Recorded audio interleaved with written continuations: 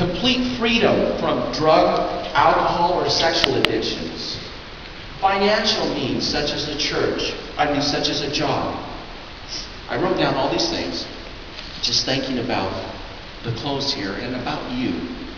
And I don't know if this relates to any of you in this room, but I am here to tell you people today, this is your moment. This is your time. And if you have a true need that you want God from heaven to bless and anoint you in, whatever it is, whether it's on this list or not, this is your moment. This is your time. I stopped at the door. It was a moment that changed my life. And I'm asking you to stop at this door.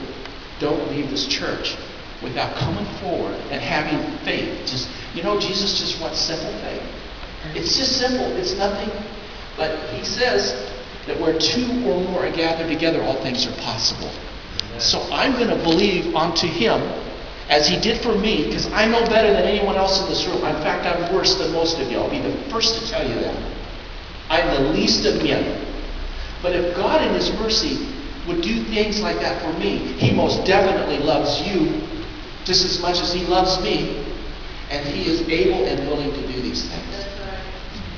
So in closing, I don't know, who in this church has been asked who can pray for others? I'd like to ask those that Pastor Barbara Cindy has come forward to pray. Would you mind coming up, whoever you are? I want to be sensitive to this unto the Lord.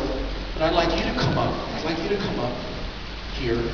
And this is your moment, people.